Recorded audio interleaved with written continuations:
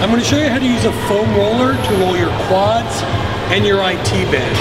If you've never foam rolled before, you want to start with a less firm foam roller and work your way to a harder foam roller, all right? So what you're going to do, you can either do one leg at a time or both. I'm just going to show you both quads at the same time. You're going to take your foam roller, you're going to put it on the ground like so.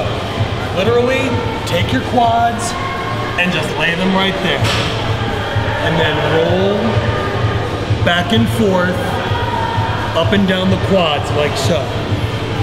If you find a spot that's really sore, hold. Wait there, see if you can get a release. If not, just move on like so. Now the next thing I'm going to show you is how to use the foam roller on your IT band. Keep the foam roller in the same position and go ahead and lay the side of your leg right on top of the foam roller. And then literally move back and forth, just like so.